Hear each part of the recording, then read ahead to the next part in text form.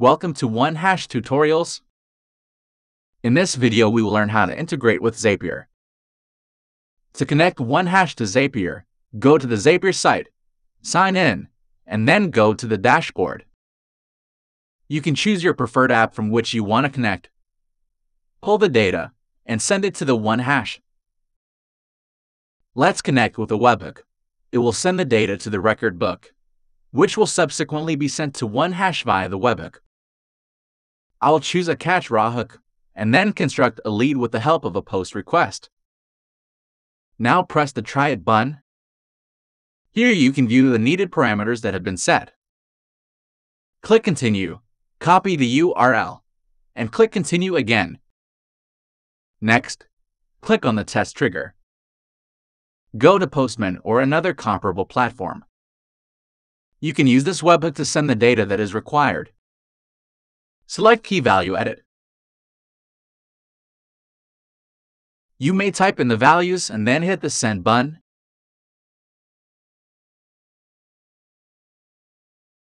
You can retest the request after it has been received. This is the info that was delivered in response to our request. Now, we will be posting this data with the help of OneHash API.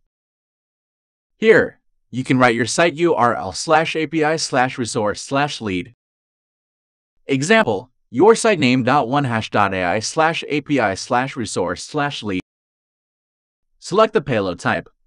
We will select JSON. These are the data keys on which we want to send data. The complete details of the data keys can be found on the Customize form. Here we may choose the values that will be sent to us. So, with OneHash, we're simply mapping all of the data to our various fields. Now that all of the data has been mapped, we must send the authorization details. So, to authorize it, we send the Authenticate header, which contains the API secret and token created. These API keys and secrets will be visible on the API access section in the user details. Any system user can see it. And after you click Generate Keys, we can copy and save it. Now, click Continue to see the data that will be posted to OneHash. If you're successful, you will receive a lead number and other information. This is how you may set up the Zapier integration. Thank you.